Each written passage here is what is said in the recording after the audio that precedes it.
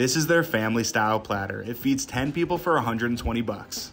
We drizzled on their white sauce and their red chutney and dug into this monster platter. I mean, come on.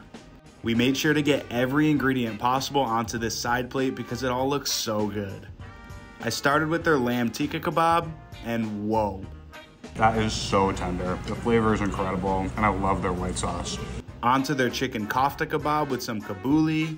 It's a little sweet. Again, those Afghan flavors are incredible. This place is awesome. Their beef kofta kebab was crispy and nice and juicy.